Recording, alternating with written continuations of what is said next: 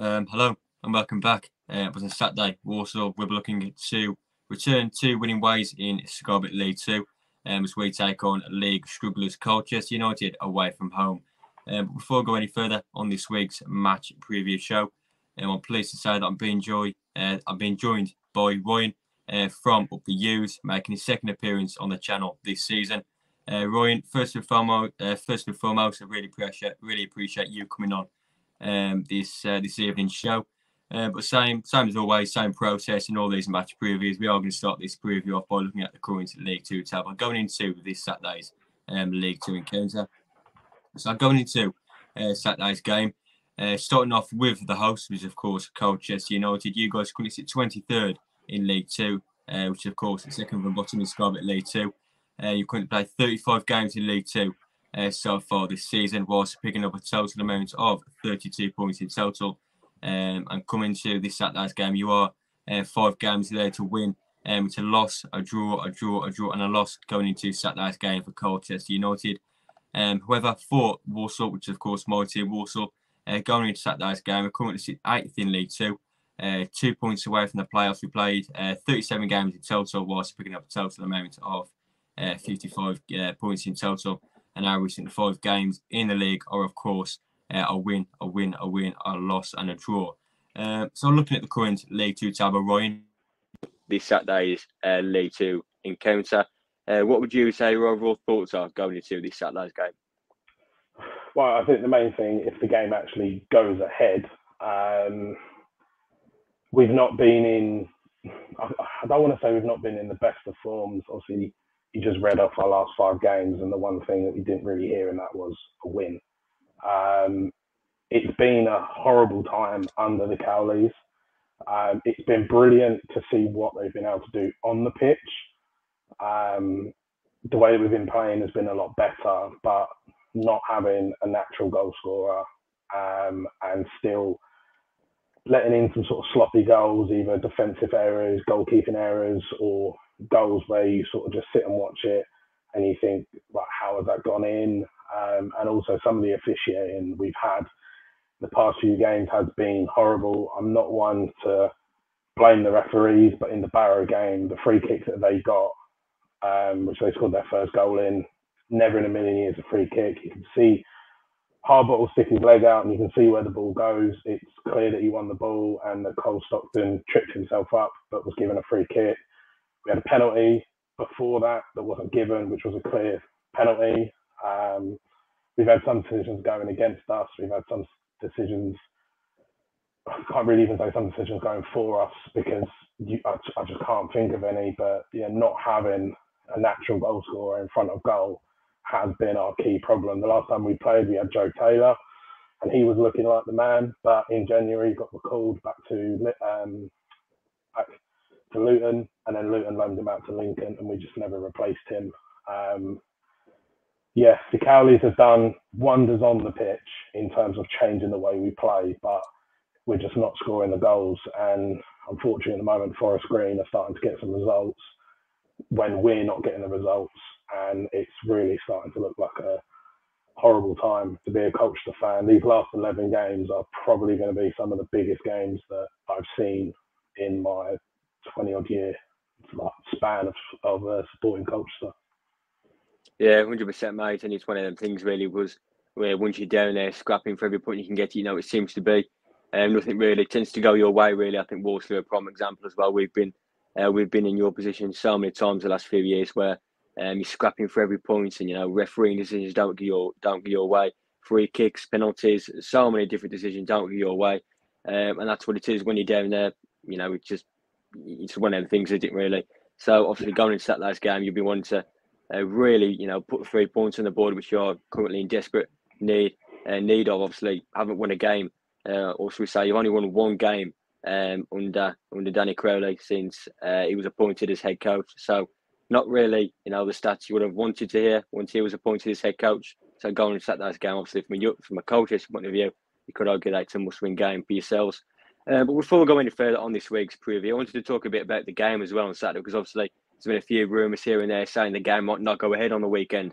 Obviously, I think it was 2 pictures that were leaked from, I think it was a Colchester fan, who put 2 pictures on on X a couple of days ago. Obviously, 2 pictures were, the pictures of the Colchester pitch in midweek, and it didn't look too great.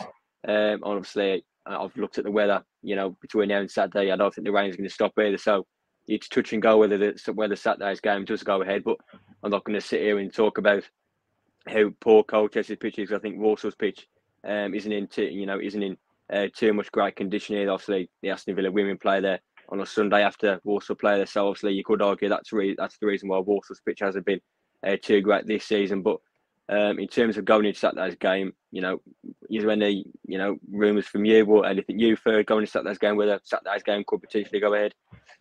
To be honest, you've already said it. The chap that put the photos up, Matt Baldwin, when you actually look at the pitch, it is an absolute shocking pitch.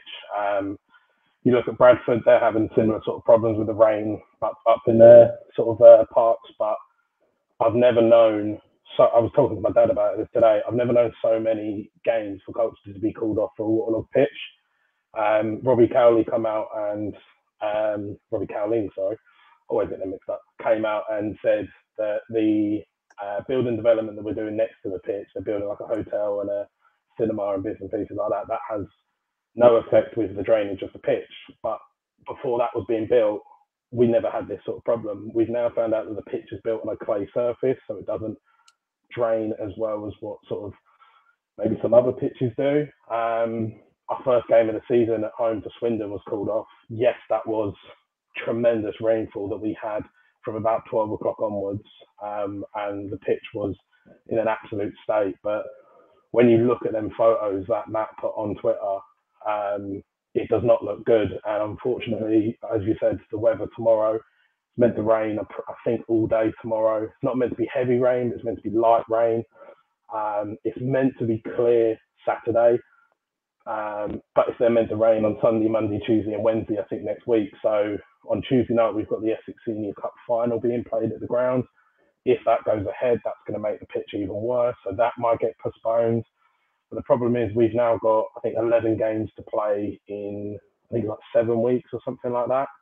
So if we get more and more games postponed, we're going to be running out of Tuesday nights. We're going to be running out of times to rearrange the fixtures. And the EFL come out and say you have to get every single game played before your last game of the season, we're in big trouble because we're running out of time. We may have to play Saturday, Tuesday, Thursday, Saturday, and it's a two-headed coin. You can do that. We can play the 11 games in a very short amount of time and get some really nice momentum and start to build something. But also in them 11 games, if we get any more injuries to any more key players, we're in a really, really bad way. So it is a double-headed sword.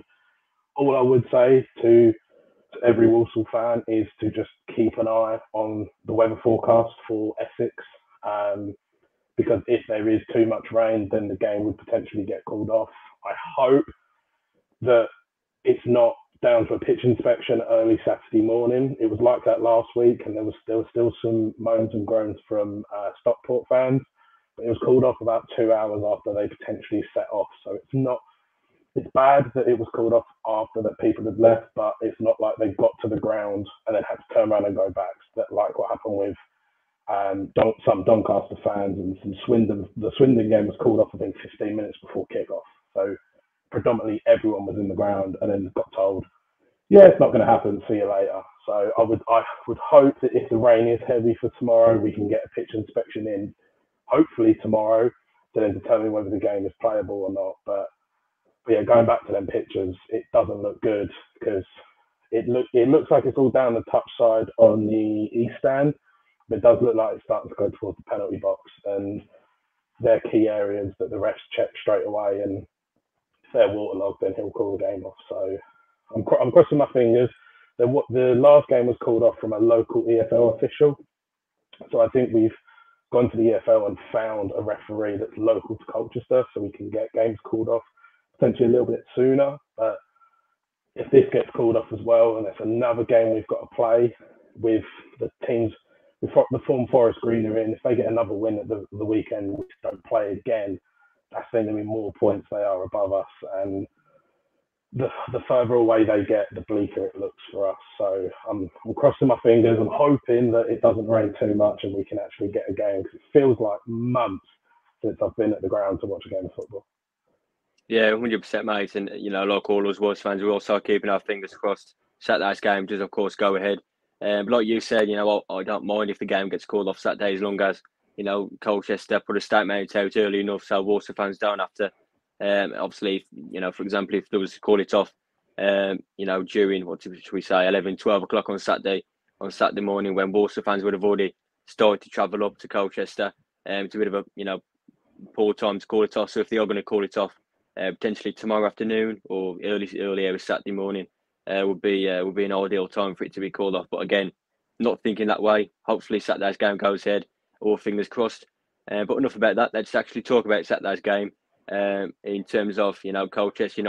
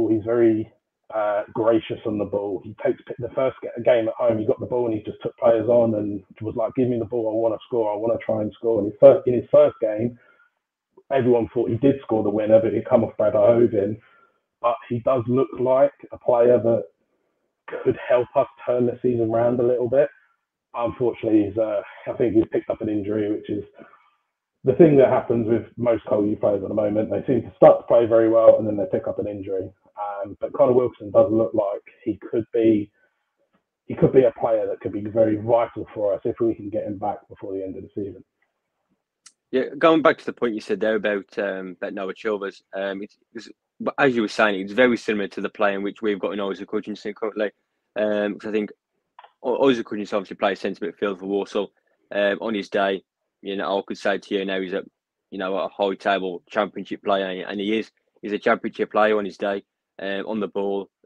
He's really comfortable, on the ball. Obviously, loves to get a shot off here and there. And obviously, Walsall's leading goal scorer. I think he's got 13 goals from playing centre midfield this season, which is unbelievable from a centre midfielder. I think that's the most goals we've had from a centre midfielder in so many years. So, I take my hat to him in that instance. But if you link it back to his game last Saturday against Forest Green Rovers, if he was to watch the game, you wouldn't even think he was on the pitch. And it's one of them things where he's just far too inconsistent. A couple of games where you'll think to yourself, bloody hell, he's an unbelievable player, but one week you'll think, he's nowhere near good enough for League Two. So it's just that consistency with Isaac Hutchinson this season that we're yet to see. But like I say, on his day, he's a championship player, and I think a lot of Walsall fans would agree. But like I said there, if he was having an off game, like for example, if he was having an off game Saturday, you wouldn't even think he was on the pitch. So fingers crossed he performs on Saturday and hopefully chips in with a goal as well, which he hasn't scored in quite a few games. So hopefully he cut the scores against yourselves on Saturday. Even though I am expecting a tough game, obviously you guys are going to be fighting for every point you can get. Obviously you're going to be fighting on off the ball on Saturday, so you'll be wanting to look for. You're obviously going to looking to get all 3 points against Walsall. So I am expecting a very tough game against Colchester on the weekend.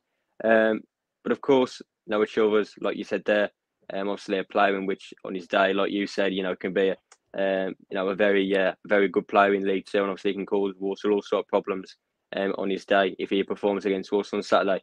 But a point I wanted to mention this week's preview, which is going to probably be the penultimate point of this week's match preview, of course, talking about Colchester's season as a whole, because obviously it's not been the season that you Colchester fans would have so much hope for.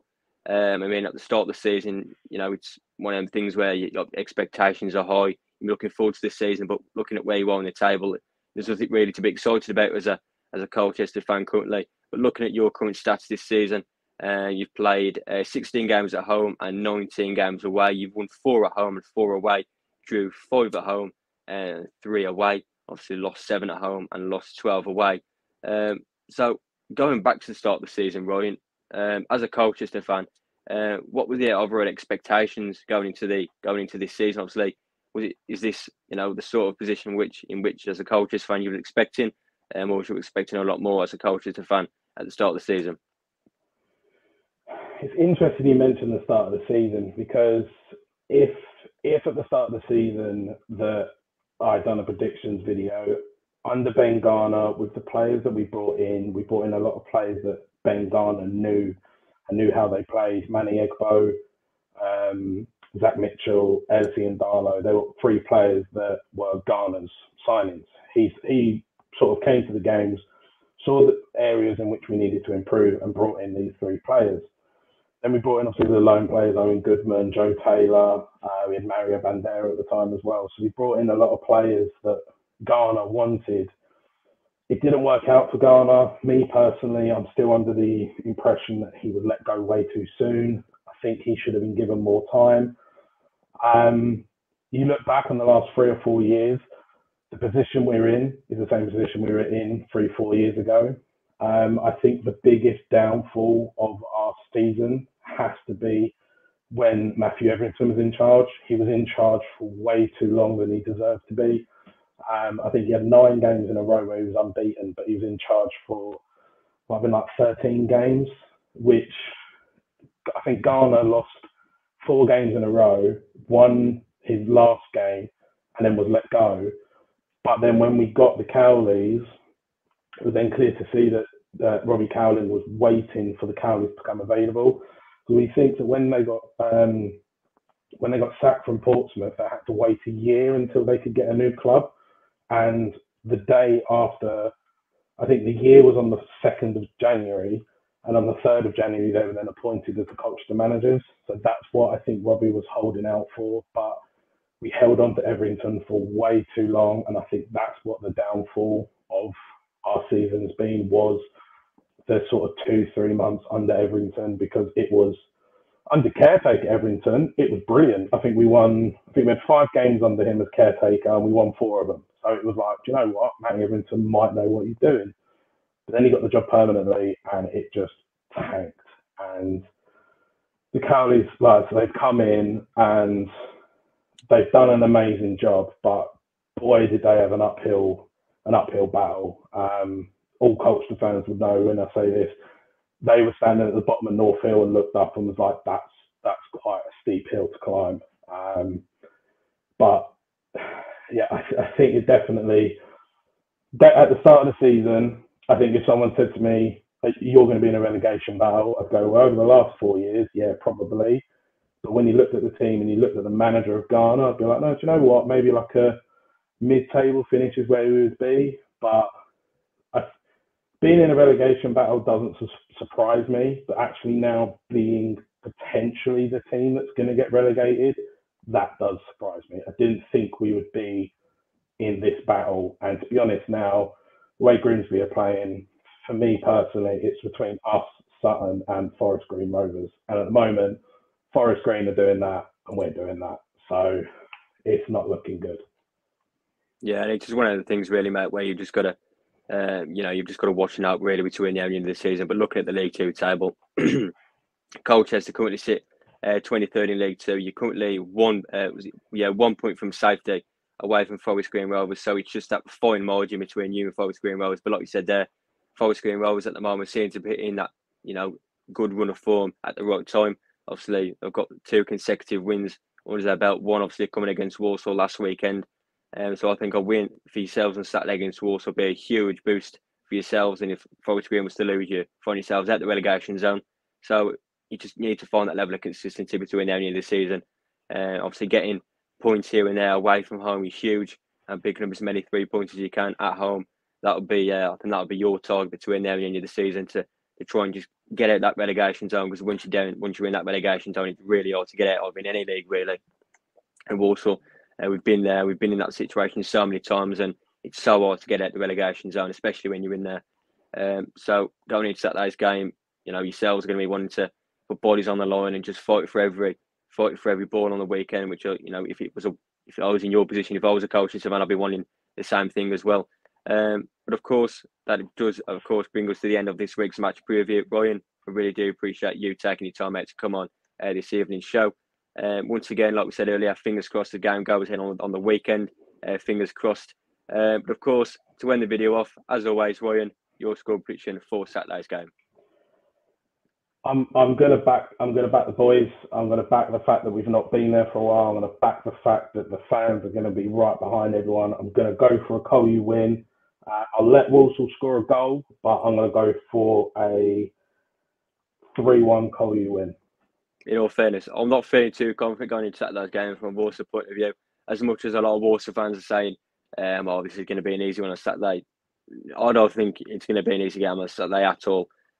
Obviously, looking at the League Two table, Walsall obviously the clear favourites going into the weekend's game, but these are the type of games in which Walsall seem to struggle in, which is a prime example last week against Forest Green Rovers. We didn't even turn up against Forest Green Rovers, so I'm kind of expecting the same thing on the weekend. Obviously, the pitch might not go in our favour. You guys obviously played on that pitch, a lot more times than Walsall this season. So you're obviously going to adapt to the pitch a lot better than Walsall. So I wouldn't be surprised if you come away with all 3 points in the weekend. But if Walsall pick up 3 points in the weekend, we do of course find ourselves back in that playoff pack. It would be a huge 3 points for Walsall if he was of course to secure them on the weekend.